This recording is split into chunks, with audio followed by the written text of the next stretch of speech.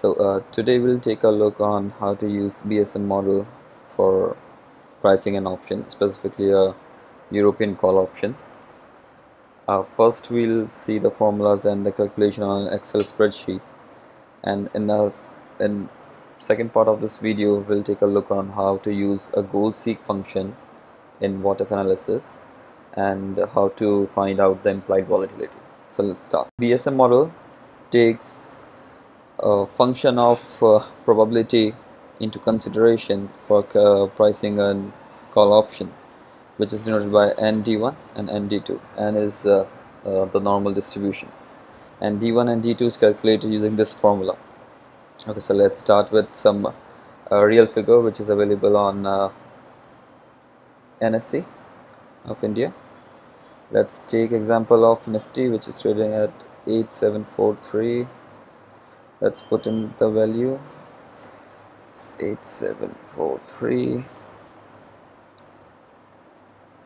Then let's take a call option, the strike price for which is 8450. 8450. So we have put the spot price and the strike price of the option.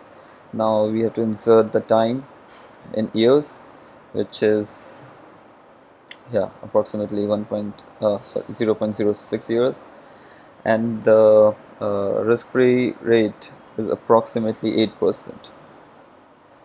And for instance, say the volatility here is 35%. It's just an assumption I'm taking right now.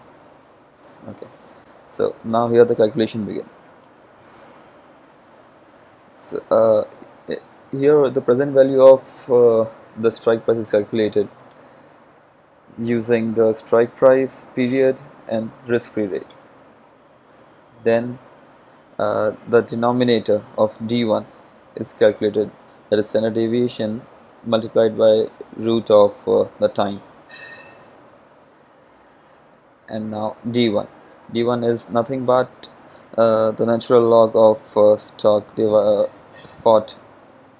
spot price divided by strike price plus risk-free rate plus this half of square of standard deviation into time and divided by the standard deviation into root of time. Similarly, D2 is calculated, D1 minus the denominator which was over here.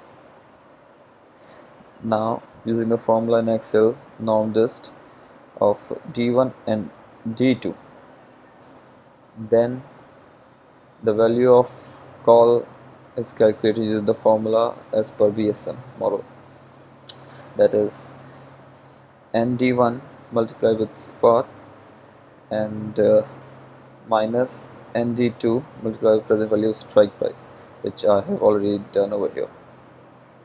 Well, BSM calculates the price of an European call option. So for pricing a put option, we can use put call parity, which is nothing but we can use this stock plus put should equal to bond plus call. So here bond is nothing but the present value of strike price. So using this formula we can find out the value of put option as well.